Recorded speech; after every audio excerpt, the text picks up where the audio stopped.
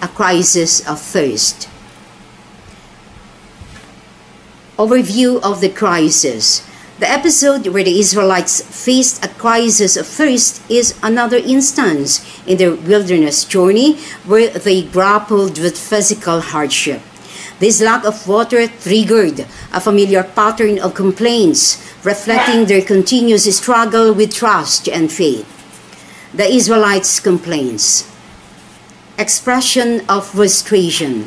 Faced with acute challenge of thirst, the Israelites voiced their frustration and discontent to Moses and Aaron. Their complaints were more than just expressions of physical discomfort. They symbolized a deeper issue of wavering faith in God's care and provision. Historical context. This incident must be understood against the backdrop of the Israelites' journey through the wilderness, a journey marked by repeated challenges and a recurring cycle of complaint and divine response. The underlying trust issue. Struggle with dependence on God. The crisis of thirst brought to the surface the Israelites' underlying struggle with relying on God. Despite witnessing numerous miracles and acts of deliverance, they continued to question God's ability to provide for their needs. Human nature and divine expectation. This episode serves as a mirror to human nature's tendency to doubt and fear, especially in the face of uncertainty or discomfort. It also reflects the divine expectation of trust and reliance on God's promises. Reflection on the Israelites' journey. The wilderness journey, punctuated by this crisis of thirst, was as much a spiritual journey as it was physical. It was a journey marked by faith, doubt, learning, and gradual growth in understanding God's character and intentions. Each instance of complaint and divine response was an opportunity for the Israelites to learn and deepen their trust in God. The crisis of thirst was another such pivotal moment. Conclusion. The crisis as a catalyst for growth. The repeated crises, including the lack of water, served as catalysts for the Israelites' spiritual growth. They were occasions for them to experience God's provision firsthand and to learn to rely on Him. Modern-day implications. For contemporary believers, this narrative offers valuable lessons about trusting in God's provision, especially during times of hardship or unmet needs. It invites reflection on personal faith journey and how challenges can be transformative in deepening faith and dependence on God. God's instruction is speak to the rock. Confronted with the Israelites' outcry for water, Moses and Aaron sought divine intervention. God's response was a specific instruction to speak to a rock. This method was chosen as a means to reveal God's continued care and supernatural provision for His people. Symbolism of the rock. The rock in this context was more than just a physical object. It represented a point of divine interaction where God's miraculous power could be witnessed directly by the entire community. The significance of speaking to the rock. God's command to speak to the rock was not only about providing water. It was a test of faith and obedience for Moses and Aaron. It was an opportunity for them to demonstrate their trust in God's word and His methods. Demonstrating God's power. By merely speaking to the rock as opposed to striking it, the miraculous nature of the water provision would be unmistakably attributed to God's power, not human action or natural occurrence. The intended message to the Israelites. This act was meant to reinforce to the Israelites that their sustenance and survival in the wilderness were directly dependent on God's intervention and kindness, encouraging reliance on God. The intended outcome was to encourage the Israelites to continue to rely on God's provision, even in seemingly impossible situations. This was a lesson in the importance of faith and the power of God's Word. The role of leadership in demonstrating faith. As leaders, Moses and Aaron were set an example of unwavering obedience to God's commands. Their actions were intended to inspire faith and trust among the people they led. A display of God's glory. The act of speaking to the rock was to be a public display of God's glory and a reinforcement of the fact that He was the source of all their needs. Conclusion. The deeper meaning of the divine directive. God's instruction to speak to the rock had layers of meaning beyond the physical provision of water. It was about demonstrating His ongoing presence and power, testing the faith of His leaders, and teaching the community about divine reliance. Modern reflections. For contemporary believers, this narrative underscores the importance of adhering to God's instructions, even when they defy conventional understanding. It invites reflection on how faith and obedience play crucial roles in experiencing God's provisions and blessings. Moses' disobedience and its consequences. Moses' defiant act. Moses, faced with the murmuring of the Israelites, acted in defiance of God's specific instruction. By striking the rock instead of speaking to it, Moses chose a path of action over divine command, leading to immediate but unauthorized provision of water. Impulsive response. This act can be seen as an impulsive response to the pressure and frustration of leading a discontented people, reflecting a momentary lapse in Moses' usually steadfast faith and obedience. The significance of striking versus speaking. Striking the rock, as opposed to the commanded act of speaking, symbolizes a reliance on physical action rather than the power of God's word. This act diminished the intended demonstration of God's power and sovereignty, undermining God's authority. The act of striking instead of speaking undermined the authority and sanctity of God's word, potentially leading the people to question the necessity of strict obedience to God's commands. God's response to the disobedience. Expression of divine displeasure. God's reaction was not just to the physical act of striking the rock, but more so to the underlying lack of faith and trust this act represented.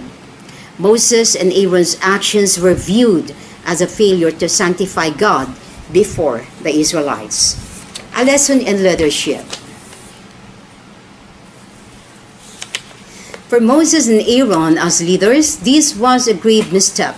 It demonstrated that even the most faithful can falter and that leaders are held to a high standard of obedience and representation of God's will. Consequences for Moses and Aaron. The most significant consequence of this disobedience was God's decision to bar Moses and Aaron from entering the Promised Land. This punishment underscores the seriousness with which God views the obedience and faith of His chosen leaders, a bitter outcome for a faithful servant. For Moses, who had led Israel faithfully through the wilderness, this was a bitter outcome, underscoring the principle that even a lifetime of service does not exempt one from the consequences of disobedience. Theological reflections.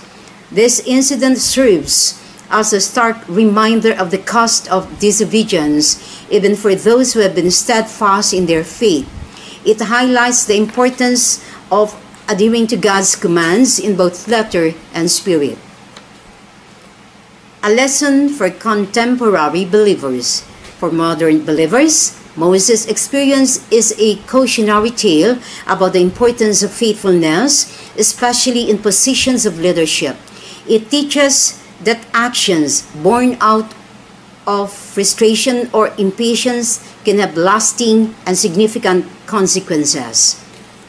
Moses' punishment, barred from the Promised Land. The gravity of leadership in faith. Moses, as the leader of the Israelites and direct communicator with God, was held to an exceptionally high standard of obedience and faith. His role as a leader amplified the impact of his actions, making his disobedience a matter of significant consequence. Scriptural reflection on leadership. The principle highlighted in James chapter 3 verse 1 underscores the heightened responsibility and scrutiny placed on spiritual leaders. Those who guide others in faith are expected to exemplify strict adherence to divine commands. Moses' final moments. Moses' journey culminated at Mount Nebo, a poignant moment where he was able to view the Promised Land from afar but not enter it. This moment encapsulates the tragic outcome of his disobedience. Despite being barred from entering Canaan, Moses' legacy as a leader and prophet remains unparalleled. His death marks the end of an era of direct divine intervention and guidance through the wilderness. Reflection on Moses' leadership journey. Moses' life was marked by incredible achievements and steadfast dedication to God's people. From his early days in Egypt to leading the Israelites through the desert, his life was a testament to faithful service. The human aspect of leadership. Moses' banishment also highlights the human aspect of leadership. It serves as a reminder that even the most faithful and dedicated can falter under pressure and that such lapses can have profound implications. Theological implications of Moses' banishment. Divine justice and mercy. The barring of Moses from the Promised Land is a complex interplay of divine justice and mercy. While it demonstrates the seriousness with which God views disobedience, it also reflects the merciful nature of God, who provided Moses with a glimpse of the land he had worked so tirelessly to reach. A lesson in humility and obedience. Moses' punishment serves as a powerful lesson in humility and the need for unwavering obedience to God's commands. It highlights the importance of faith and trust in God's plan, even in the face of immense challenges. Contemporary lessons from Moses' experience. Leadership and accountability. For contemporary believers and leaders, Moses' experience serves as a reminder of the weight of responsibility carried by those in leadership. It emphasizes the need for humility, obedience, and a deep trust in God's guidance. Enduring faith despite consequences. Moses' unwavering faith, even after knowing he would not enter the Promised Land, stands as a testament to his character. It challenges believers to maintain their faith and commitment to God's will, irrespective of personal outcomes or challenges. The symbolism of the rock in biblical narratives. The narrative of Moses striking the rock, as recounted in the Torah, is a profound story rich in symbolism and lessons. It highlights themes of trust, obedience, divine provision, and spiritual representation, offering a deep understanding of the relationship between God and His people. The rock's miraculous provision. Throughout the Israelites' wilderness journey, the motif of water flowing from a rock emerges as a significant symbol. It represents God's unceasing provision and care for His people, meeting their physical needs in a miraculous way. Symbol of God's presence. The rock, seemingly inert and lifeless, becomes a source of life-giving water. This transformation symbolizes how God uses ordinary elements of nature to manifest His power and presence. Christological interpretation: rock as Christ. In Christian theology, this rock is seen as a prefiguration of Christ. As stated in 1 Corinthians chapter 10, verse 4, the rock is interpreted as a metaphor for Christ, signifying His role as the spiritual sustenance and support for the believers. The consistent presence of the rock throughout the Israelites' journey allegorically represents Christ's enduring presence with His followers. It underscores the belief in Christ as a constant source of spiritual nourishment and strength. Moses' act of disobedience. Faced with the community's outcry for water, Moses is instructed by God to speak to the rock. This command symbolizes God's desire to provide for His people through faith and obedience. Consequences for Moses. Moses' choice to strike the rock instead of speaking to it represents a moment of mistrust and disobedience.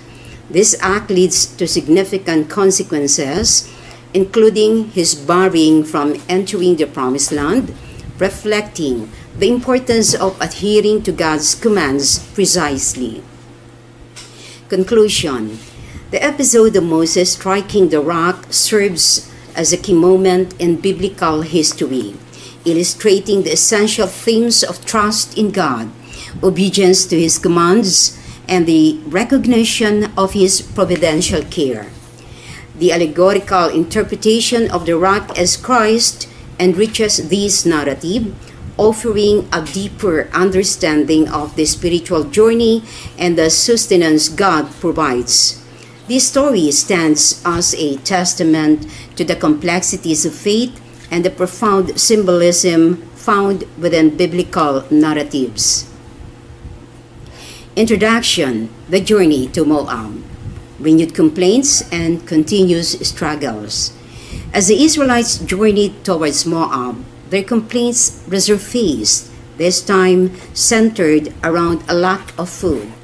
This recurring pattern of grumbling reflects a deep-seated struggle with faith and trust in God's providence. Challenges of faith. The Israelites' journey to Moab symbolizes more than a physical trek. It represents a spiritual journey fraught with challenges and lessons in faith. Their repeated complaints highlight the difficulty of sustaining faith in the face of hardship and uncertainty. Lessons from the wilderness. The wilderness journey serves as a period of testing and growth for the Israelites. Each instance of discontent and subsequent divine response is an opportunity for them to deepen their understanding of God's character and His plans for them. God's patience and guidance. Despite their repeated failings, God consistently shows patience and provides guidance. The journey to Moab thus becomes a testament to God's enduring commitment to His people despite their wavering faith. The role of leadership. The leaders, Moses and Aaron, faced the daunting task of guiding a discontented and often rebellious people. Their leadership is continually tested as they mediate between God and the Israelites, providing both a spiritual and logistical anchor for the journey. Conclusion. The Israelites' journey to Moab is emblematic of the spiritual trials and tribulations that characterize the human relationship with the divine. Their repeated complaints and God's responses illuminate the complexities of faith, the challenges of spiritual leadership, and the unyielding patience and guidance of God. This part of the Israelites' journey serves as a profound lesson in trust and reliance on God, offering timeless insights into the journey of faith. The bronze serpent, a symbol of salvation. Divine retribution and its implications. The arrival of serpents among the Israelites, leading to numerous fatalities, was a direct consequence of their continuous complaints and ingratitude. This event serves as a stark reminder of the severe repercussions that can follow disobedience and lack of faith in God. Symbolism of the serpents. The serpents not only represent divine retribution, but also symbolize the sin and rebellion of the Israelites. Their presence is a physical manifestation of the spiritual corruption that had permeated the community. The healing power of the bronze serpent.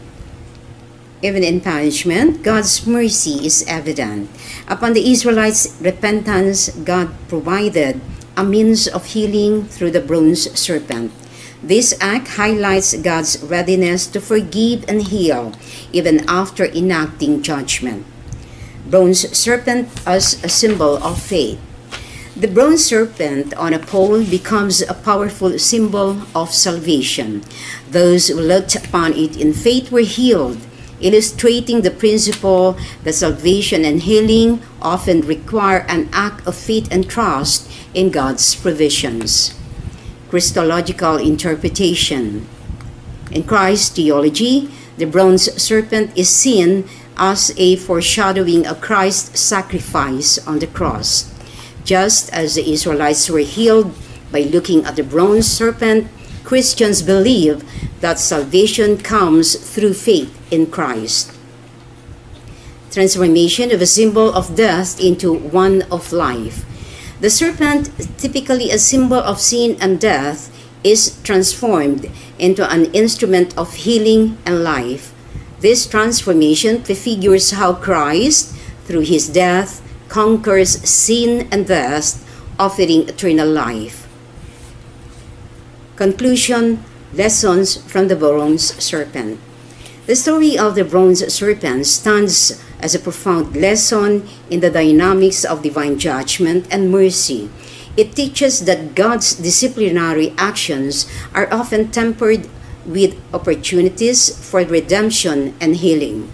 The bronze serpent, as a symbol of salvation, invites reflection on the power of faith and the transformative grace that can emerge even from moments of great trial and suffering. This narrative serves as a vivid reminder of the need for repentance, faith, and reliance on divine provision and the journey of life. Defeating Sihon and Og. The Israelites' journey to the Promised Land involved strategic territorial negotiations. Their peaceful request to pass through the land of the Amorites, ruled by King Sihon of Heshbon, was met with hostility, escalating into a military conflict. Divine intervention and victory. In this confrontation, the Israelites experienced direct divine intervention. God enabled their victory over Sihon, demonstrating his power and commitment to fulfilling his promises. This victory was more than a military success. It was a tangible manifestation of God's support and guidance. The encounter with Og of Bashan. Challenge and triumph. The encounter with Og, king of Bashan, followed a similar pattern. Despite facing formidable opposition, the Israelites, aided by divine assistance, were able to defeat Og and his forces. Acquisition of land. These victories were significant not just for the immediate military implications, but also for their long-term impact on the Israelites' journey. The defeat of Sihon and Og led to the acquisition of new territories, furthering the Israelites' progress toward establishing themselves in the Promised Land. Theological implications. These events underscore God's role as a warrior on behalf of his people. The victories over Sihon and Og reinforce the understanding of God as a protector and provider, actively involved in the historical and physical realities of his people. Faith in God's promises. The successful conquest served to bolster the Israelites' faith in God's promises. Witnessing God's hand in these victories would have strengthened their confidence in His ability to lead them into and secure the Promised Land. Conclusion. Significance of the victories. The defeats of Sihon and Og are pivotal moments in the narrative of the Israelites' journey to the Promised Land. They highlight the active presence of God in the lives of His people, providing for their needs and ensuring their success against formidable foes.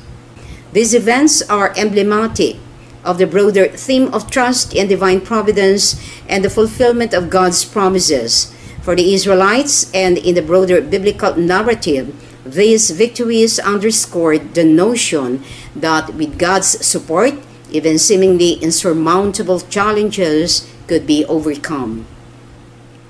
Prophecy on the plains of Moab, King Balak and Balaam. King Balak's concern. Threat perception. King Balak of Zippor, witnessing the conquest of the Israelites, perceived them as a formidable threat. His fear of their growing power drove him to seek unconventional means to counteract their influence. Seeking divine intervention. In his attempt to weaken Israel, Balak turned to spiritual tactics. He sought the services of Balaam, a renowned seer, hoping to use divine curses as a weapon against the Israelites. The seer's conflict. Balaam, caught between a king's request and divine will, faced a moral and spiritual dilemma. His role as a seer was tested in the face of pressure from Balak and guidance from God. Blessings instead of curses. In a twist of fate, Balaam, moved by divine instruction, blessed the Israelites, contradicting Balak's intentions. These blessings emphasized the inviolability of God's favor toward Israel. Prophetic oracles. Affirmation of God's kingship. Balaam's oracles went beyond mere blessings. They included a powerful affirmation of God's sovereignty over Israel. This acknowledgement reinforced the idea of a theocratic kingship where God Himself is seen as the ultimate ruler of His people. A prophetic glimpse of the Messiah. Among the blessings, Balaam prophesied the rise of a ruler from Israel, a reference that has been interpreted in Christian theology as a foreshadowing of Christ. This prophecy points to a future where a significant figure would emerge from Israel to lead and save. Theological implications.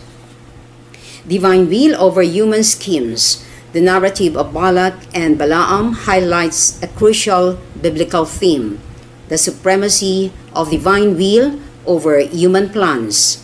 Despite Balak's intentions, God's purposes prevailed, turning intended curses into blessings. Prophetic insight into salvation history. Balaam's blessings and prophecies are seen as significant insights into God's plan for salvation history. They underscore the concept of a chosen people and a promised Savior, weaving the story of Israel into the larger tapestry of divine redemption. Conclusion. The legacy of Balaam's prophecy. The encounter between King Balak, Balaam, and the Israelites on the plains of Moab presents a rich narrative of fear, divine intervention, and prophecy.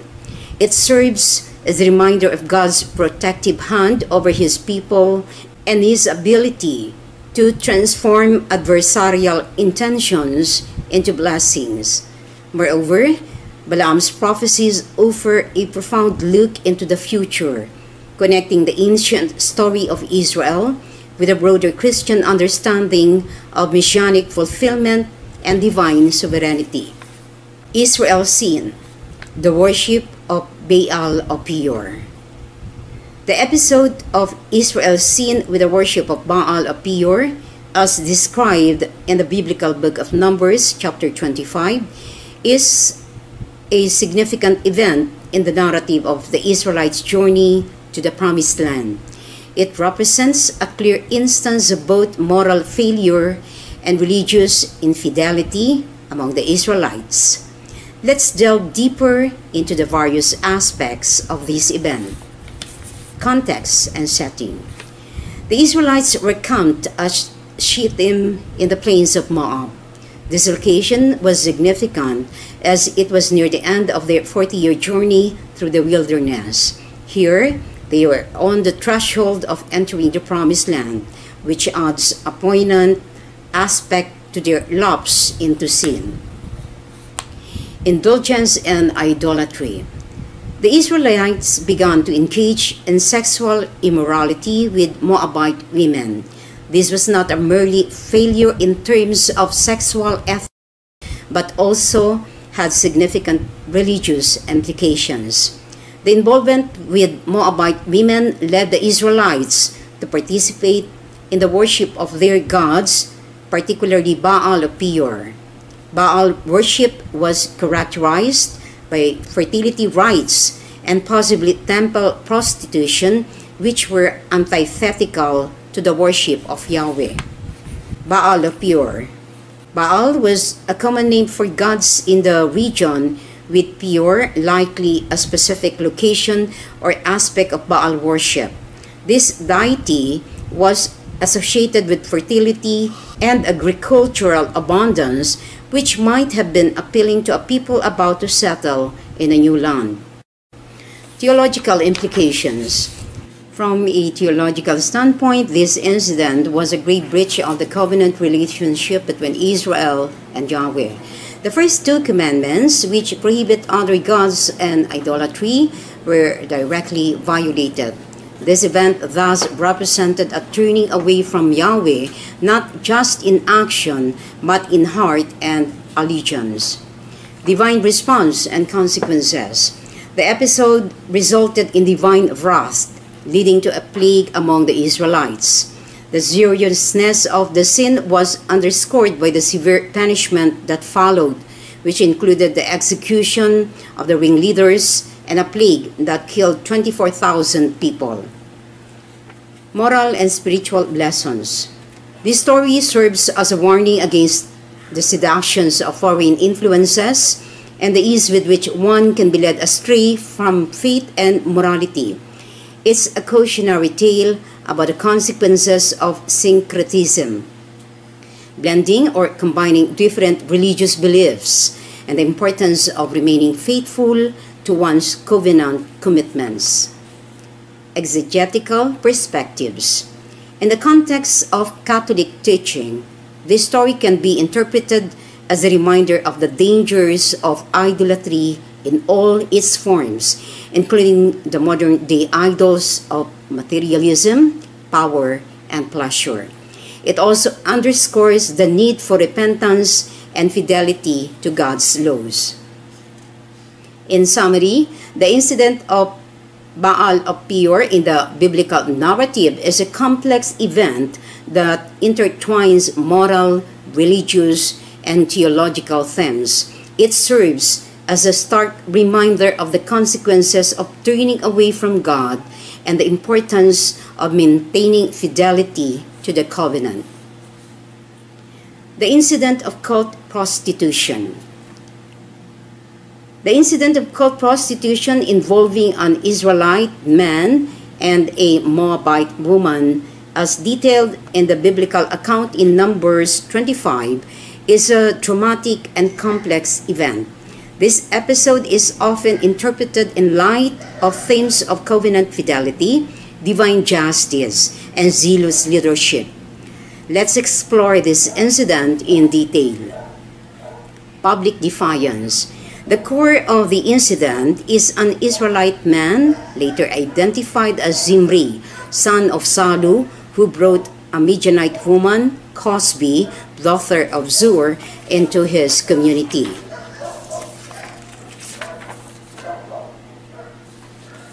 Directly in the sight of Moses and the assembly of Israel. This act was not only sexually immoral but was a public defiance of God's commandments, especially given the context of Israel's covenant relationship with God. It represented a flagrant disregard for the religious and moral laws that were central to Israel's identity and existence. Cult prostitution context. The woman involved was from Midian, a region associated with the Moabites and their religious practices, including the worship of Baal Peor. The act can be understood within the broader context of cult prostitution, which was a common practice in Canaanite fertility cults and involved ritualistic sexual acts as a form of worship. Phinehas' zealous act. Phinehas, the grandson of Aaron the high priest, witnessed this act and responded with a zealous and violent intervention. He took a spear and killed both Zimri and Cosbi in their tent. This drastic action was a direct and immediate This drastic action was a direct and immediate response to what he perceived as a gross violation of the covenant and an affront to the holiness of God. Divine response. Phinehas' act was met with divine approval. God's wrath, which had manifested in a plague as punishment for the Israelites' idolatry and immorality, was halted due to Phinehas' intervention. This incident highlights the concept of divine justice in the Old Testament, where immediate and direct actions are often seen as a response to sin and disobedience. From a theological standpoint, this episode underscores the gravity of idolatry and immorality in the eyes of God, especially when these sins are committed openly and defiantly. It also demonstrates the importance of zealous leadership in upholding God's law and the sanctity of the covenant community. In Catholic theology, this story is understood as an example of God's righteousness and the serious consequences of sin, particularly sins that involve a rejection of God's commandments. However, the violent action of Phinehas is not typically presented as a model for personal behavior, but rather as an illustration of the seriousness with which God viewed the covenant relationship. In contemporary readings, this incident raises complex questions about religious zeal, the use of violence in defense of faith, and the nature of divine justice. It's often seen as a call to fidelity and obedience to God's laws, while also cautioning against the dangers of extremism in religious practice. In summary, the incident of cult prostitution in Numbers 25 is a multifaceted event that serves as a profound reflection on the themes of covenant fidelity, divine justice, and the role of leadership in upholding religious and moral standards. It highlights the severe consequences of idolatry and immorality, especially when committed in open defiance of God's law, and the importance of zealous commitment to upholding the sanctity of the covenant community. Phinehas' reward, covenant of peace. The covenant of peace granted to Phinehas, as recorded in Numbers chapter 25, verses 10 to 13, is a significant moment in the biblical narrative, particularly in the context of the Israelites' journey to Moab and their relationship with God. This reward to Phinehas reflects several key themes in biblical theology, including divine justice, priesthood, and the nature of covenant. Let's delve deeper into this aspect. Divine commendation. Phinehas' act of zeal in killing the Israelite man and Midianite woman was seen as a turning point in the Israelites' descent into idolatry and immorality. God's response to Phinehas was not merely approval, but a significant commendation in the form of a covenant of peace. This covenant was a divine acknowledgement of Phinehas' role in upholding God's law and the sanctity of the Israelite community. Covenant of peace. The term covenant of peace is rich in meaning. In the context of the surrounding violence and the wrath of God displayed through the plague, this covenant can be seen as a restoration of harmony between God and the Israelites. It was a sign of God's willingness to reconcile with His people despite their transgressions. Everlasting priesthood. The promise of an everlasting priesthood to Phinehas and his descendants was significant. In the Old Testament, the priesthood was a role of mediation between God and the people of Israel.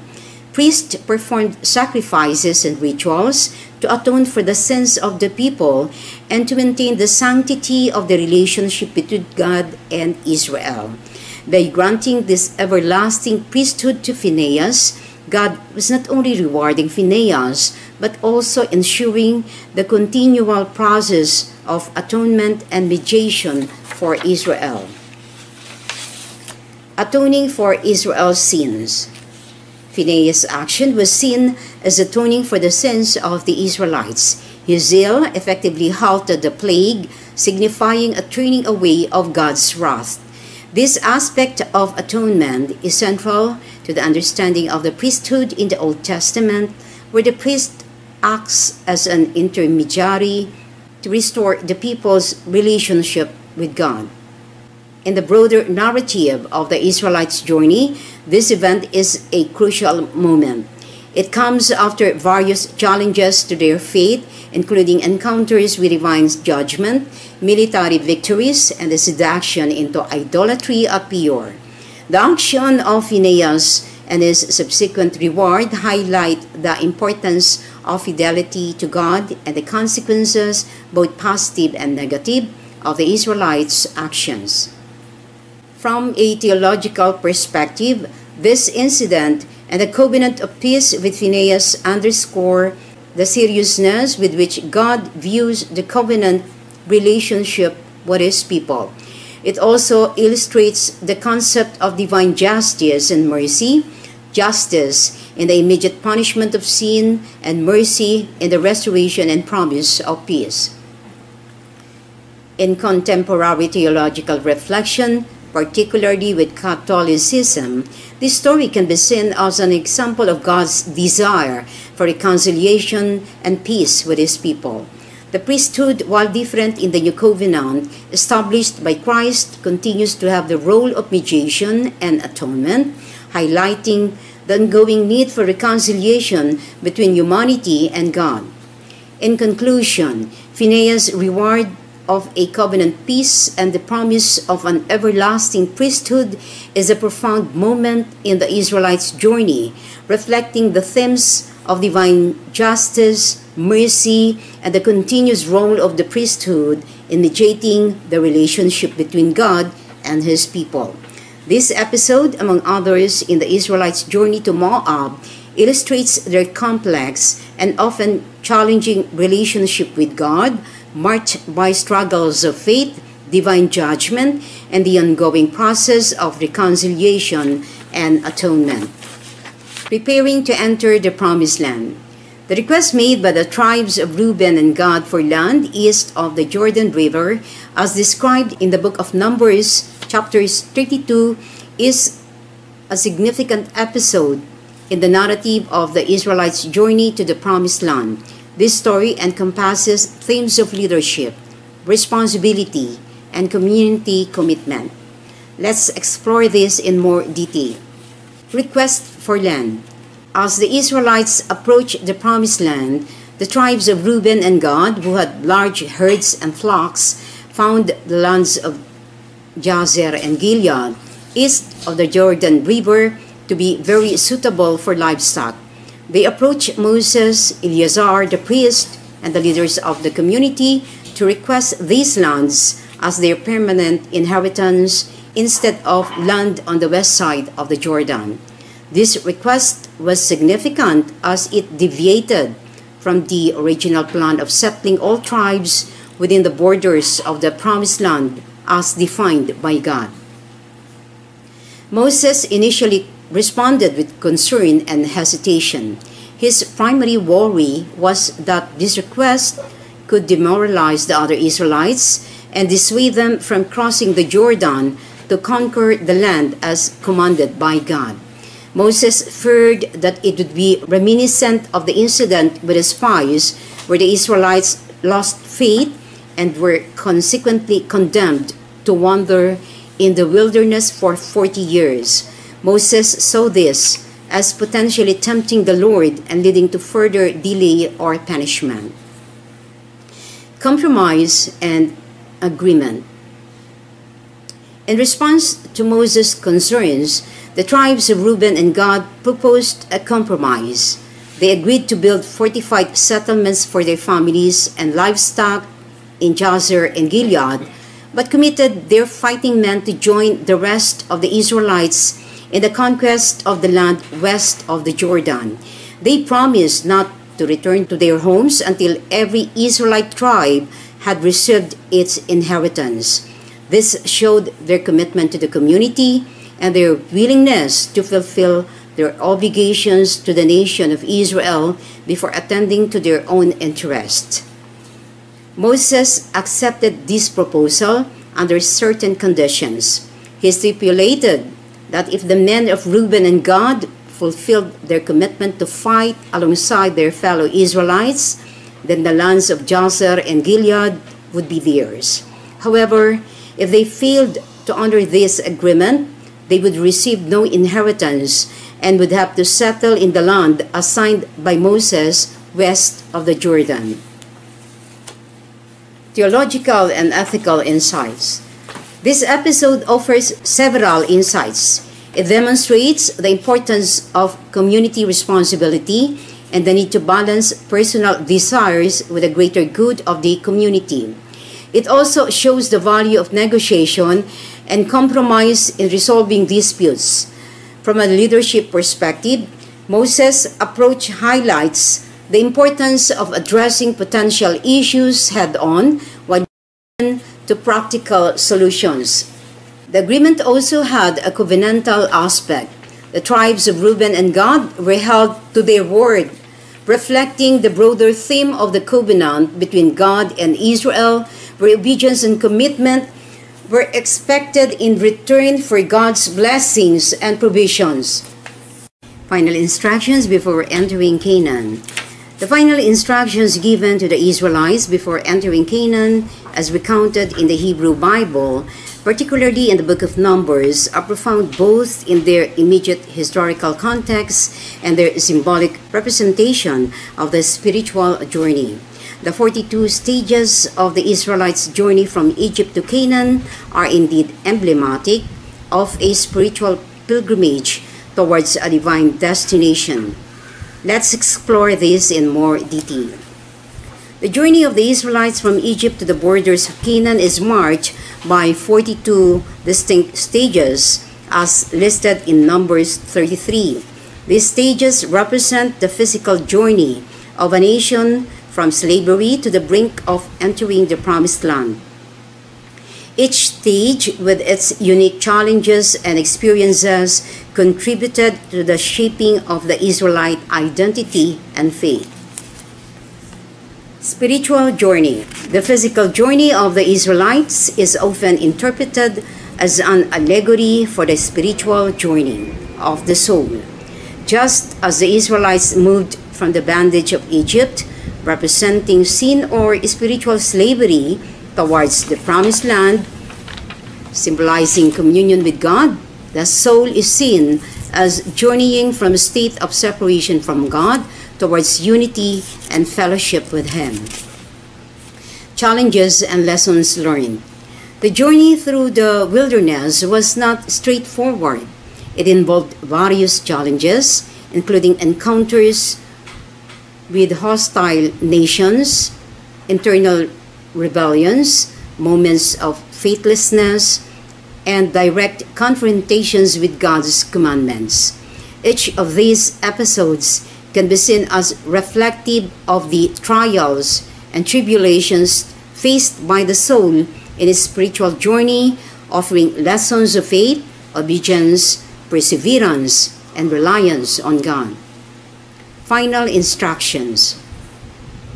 As the Israelites prepared to enter Canaan, they received final instructions that were crucial for their life in the new land. These instructions included laws, commandments, and guidelines for living in accordance with God's will. Similarly, in the spiritual journey, there are moral and ethical teachings, doctrines, and spiritual disciplines that guide the soul towards its ultimate destination. The transition from the wilderness to Canaan was a significant transformation for the Israelites. It marked the end of one phase of their existence and the beginning of another. This can be likened to the transformative process in the spiritual journey, where there is a continual progression from one state to a higher state of understanding, closeness, and conformity to God. In the spiritual allegory, Canaan represents more than just a physical territory. It symbolizes the fulfillment of God's promises, a state of peace, prosperity, and spiritual fulfillment. It is akin to the soul attaining its ultimate destination in the presence and communion with God. While the entry into Canaan marked the end of the physical journey, it was not the end of the Israelites' spiritual journey. They continued to face challenges, make choices, and learn to live as a community faithful to God. This mirrors the understanding that the spiritual journey is ongoing, with the ultimate union with God being a continuous process, often understood in Christian theology as sanctification. In conclusion, the final instructions to the Israelites and the 42 stages of their journey from Egypt to Canaan can be deeply instructive for understanding the spiritual journey of the soul. This journey is marked by challenges, learning, transformation, and the eventual fulfillment of being in communion with God. The narrative serves as an allegory for the soul's journey towards its divine destination, emphasizing faith, obedience, and continual growth in spiritual life. Territorial boundaries and allocation. The territorial boundaries and allocation of land to the Israelite tribes, as detailed in chapter 34 of the book of Numbers, is a key element in the narrative of the Israelites' settlement in Canaan. This division of land not only had immediate practical implications, but also carried significant theological and symbolic meanings. Let's delve deeper into these aspects. In chapter 34 of Numbers, God provides Moses with specific instructions regarding the boundaries of the land of Canaan, which was to be allocated to the Israelite tribes. These boundaries delineate the territory from the wilderness in the south to the mountains of Lebanon in the north, and from the river Jordan in the east to the Mediterranean Sea in the west. The land was to be divided among the tribes by lot, which was a common biblical method for making decisions believed to be guided by God's providence. The allocation of land to each tribe was not just a practical matter of settling people in a new territory. It was a fulfillment of God's promise to Abraham, Isaac, and Jacob to give their descendants the land of Canaan. This division symbolized God's faithfulness and the establishment of Israel as a nation in the land promised to their ancestors. Prior to the general allocation of Canaan, The tribes of Reuben and Gad, along with the half-tribe of Manasseh, requested and were granted land east of the Jordan River in the regions of Jazer and Gilead. This area was suitable for their large flocks and herds. Their settlement here was conditional upon their commitment to assist the other tribes in conquering the land west of the Jordan, a commitment they fulfilled. The detailed boundaries for each tribe ensured a fair and equitable distribution of the land. This was important for the social and economic stability of the nation. The boundaries were meant to establish a sense of order and identity for each tribe within the larger community of Israel. Theologically, the division of the land is seen as a tangible expression of the covenant relationship between God and Israel. It was a demonstration of God's sovereignty and providence. The land itself was considered a gift from God, and its allocation was an act of divine grace. The allocation of land to each tribe had symbolic significance as well. It represented the transition from a nomadic lifestyle to a settled existence. This transition was crucial for the development of Israel's national, religious, and cultural identity. The actual possessions and settlement of the land were not without challenge.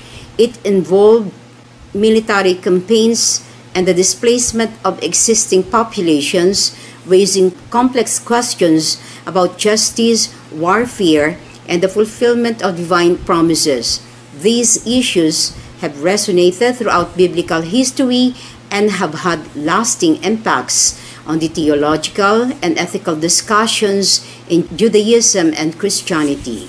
In summary, the territorial boundaries and allocation of land as described in the book of Numbers are crucial in understanding the fulfillment of divine promises to the Israelites. It signifies a pivotal moment in the establishment of Israel as a nation under God's covenant, with the land serving as a physical and symbolic representation of this covenant relationship. The division of land also laid the foundation for the social, economic, and religious life of the Israelite tribes in their new homeland. Provision for the Levites. The provision for the Levites in the biblical narrative, as outlined in the book of Numbers and Joshua, is a significant aspect of the Israelites' societal and religious structure. The Levites, who were set apart for religious duties, were not allotted a specific territory like the other tribes. Instead, they were given cities and surrounding lands within the territories of the other tribes. This arrangement reflects the unique role of the Levites in Israelite society and their dependence on the broader community. Let's expand on this.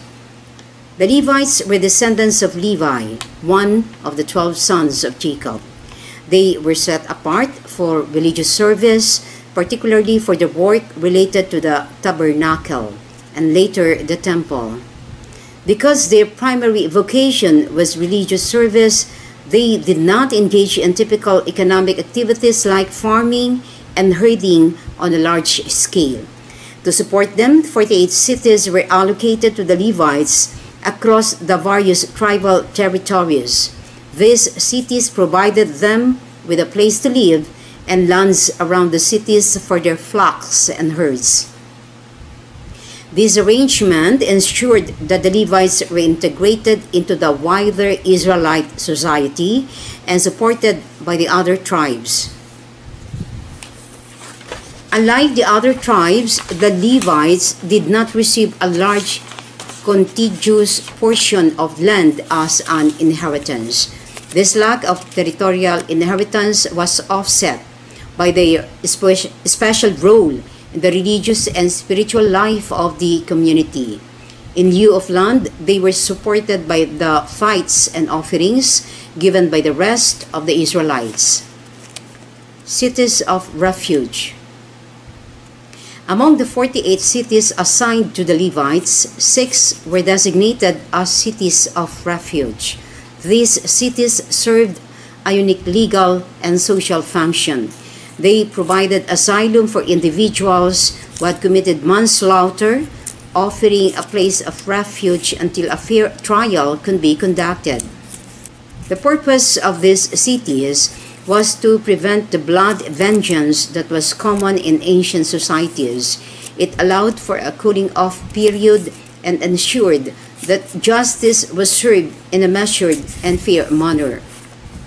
The provisions for the Levites and the establishment of cities of refuge had deep theological and social implications.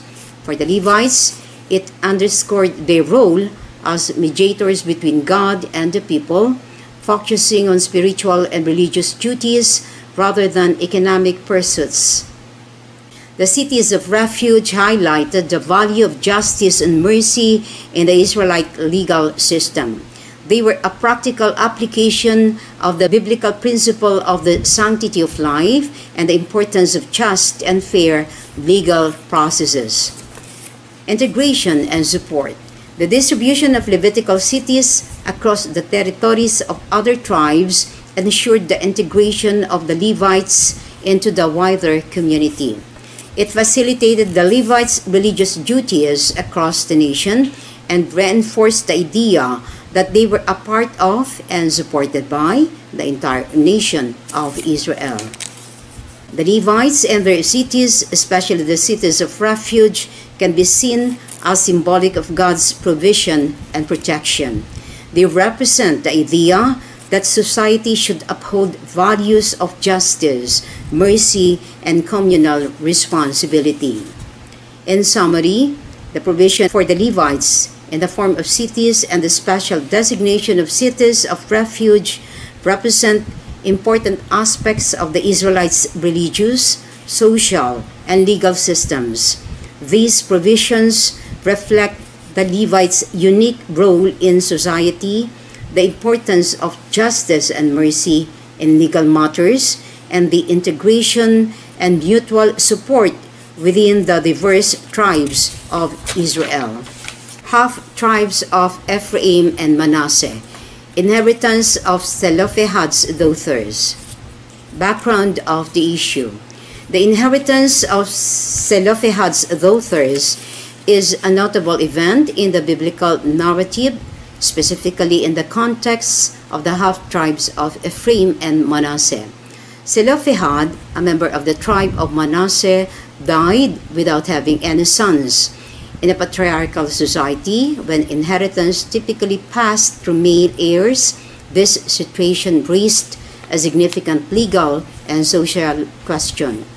The daughters' request. Zelophehad's daughters, Mala, Noah, Hogla, Milcah, and Tirzah, approached Moses and the leaders of Israel with a petition. They argued that their father's name and inheritance in the land should not disappear just because he had no sons. They requested the right to inherit their father's property.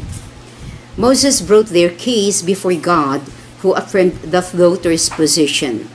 The Lord instructed Moses that the daughters of Zelophehad were indeed entitled to inherit their father's land. This ruling was groundbreaking as it modified the existing inheritance laws, allowing daughters to inherit if a man died without male heirs. This ruling, however, raised another concern regarding the preservation of tribal land boundaries. If a daughter who inherited land married a man from a different tribe, it could lead to the transfer of land ownership from one tribe to another, thus diluting the tribal land holdings. To address this issue, a further ruling was made. Women who inherited land were required to marry within their own tribe.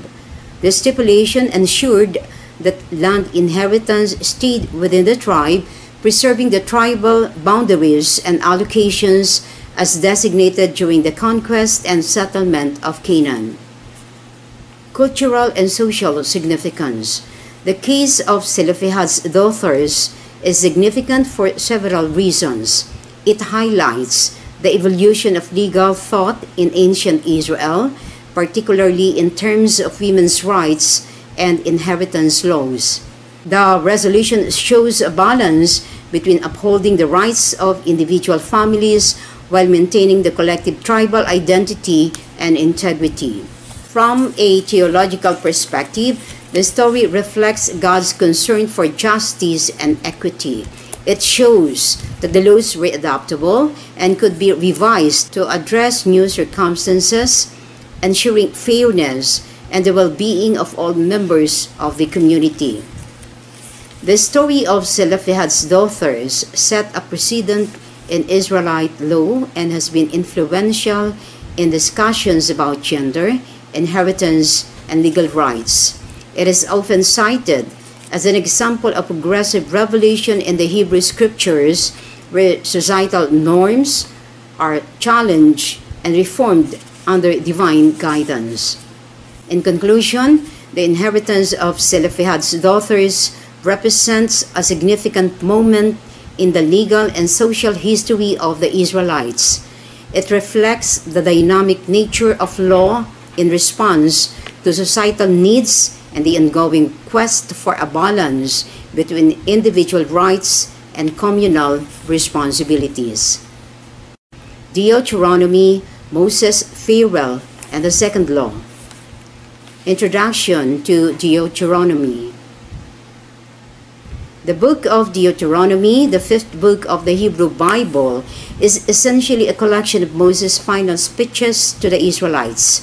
It serves as a recapitulation of the laws given throughout the Exodus journey and a reinforcement of the covenant between God and His people. This book is often referred to as the Second Law because it reiterates and expands upon the law given at Sinai. Moses' final speeches. As the Israelites prepared to enter the Promised Land, Moses, aware that he would not enter the land with them, delivered a series of speeches. These speeches were meant to remind the Israelites of their history, the laws they were to live by, and the covenantal relationship they had with God. Moses emphasized the importance of obedience to God's commandments as the key to prosperity and success in the new land. In chapter 17 of Deuteronomy, Moses provided guidelines for the appointment and conduct of a king, a role that would later become central in the Israelite nation. These guidelines were revolutionary for their time, emphasizing that the king was not to be a figure of absolute power and wealth. Instead, the king was instructed to avoid accumulating excessive wealth, horses, or wives, and to not lead the people back to Egypt, symbolically or literally. The king was also commanded to write for himself a copy of the law, to read it all his life, and to learn to fear the Lord his God. The Shema and monotheism. One of the most significant theological statements in Deuteronomy and the entire Hebrew Bible is found in the Shema, Deuteronomy chapter 6, verse 4. Hear, O Israel, the Lord our God, the Lord is one. This verse asserts the fundamental principle of monotheism, the belief in one God. The Shema becomes a central declaration of faith in Judaism and is recited in daily prayers. It underscores the importance of loyalty to one God and the need to teach these laws diligently to future generations, ensuring the continuity of faith and covenantal identity. Conclusion, legacy of Moses' teachings. Deuteronomy, with its compilation of Moses' final speeches and laws, represents a pivotal moment in the religious and communal life of Israel. It serves as a bridge between the nomadic life in the wilderness and the settled life in the Promised Land. The teachings of Moses in Deuteronomy have had a lasting impact on Jewish law, theology, and identity, emphasizing the themes of covenant, obedience, and monotheism. The book concludes with the death of Moses, marking the end of an era and the transition to a new leadership under Joshua. The death of Moses. Moses' final moments on Mount Nebo. In chapter 34 of the book of Deuteronomy, the narrative reaches a poignant moment as Moses, the leader of the Israelites, approaches the end of his life. God commands Moses to ascend Mount Nebo, a peak in the Abarim range in the land of Moab, which overlooks the Jordan Valley and the Promised Land. From this vantage point, Moses is granted a view on the entire land of Canaan, the land promised to Abraham, Isaac, and Jacob, but he is told that he will not enter it. This moment is both triumphant and tragic. Triumphant in that Moses sees the fulfillment of God's promises to his ancestors, but tragic as he himself will not enter the land. The significance of the view from Mount Nebo. The view from Mount Nebo symbolizes the completion of Moses' mission of leading the Israelites out of Egypt and to the borders of the Promised Land. It also represents the fulfillment of God's promise to the patriarchs. This moment serves as a powerful reminder of the faithfulness of God, even as it underscores the consequences of disobedience. Moses was denied entry into the land due to his disobedience at Meribah Kadesh. Moses' death marks the end of an era of direct divine guidance through this iconic prophet and leader. He is described as unparalleled in all of Israel, a prophet who knew the Lord face to face. Moses' legacy is profound. He is remembered as the lawgiver, the leader who brought the Israelites out of Egyptian bondage, and the man who mediated the covenant between God and his people. His teachings, actions, and leadership style continue to be a source of inspiration and guidance for countless generations. The burial of Moses adds an element of mystery to his story. According to the biblical account, Moses dies at the age of 120 in the land of Moab and is buried in an unknown location. His burial site was not disclosed to anyone, and to this day, the location remains one of the great mysteries of the biblical narrative. This secrecy might have been intended to prevent his grave from becoming a shrine, focusing instead on his life and legacy. Conclusion. Transition to a new phase of Israelite history. The death of Moses signifies a critical transition in the narrative of the Israelites.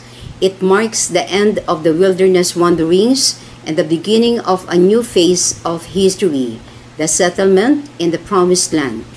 Moses' death also sets the stage for new leadership under Joshua, who would lead the people into Canaan. This transition highlights the continuity of God's plan for Israel, even as leadership passes from one individual to another. Thank you for joining us in this enlightening journey through the life and legacy of Moses. In this episode, we explored Moses' pivotal role in leading the Israelites through their crisis of thirst, highlighting the deeper spiritual struggles they faced. We delve into the powerful symbolism of speaking to the rock, emphasizing the importance of faith and obedience. We also reflected on Moses' disobedience and its consequences, illustrating profound lessons in leadership and divine justice. As we continue our exploration, we invite you to join us for the next episode, The Conquest from Promise to Possession.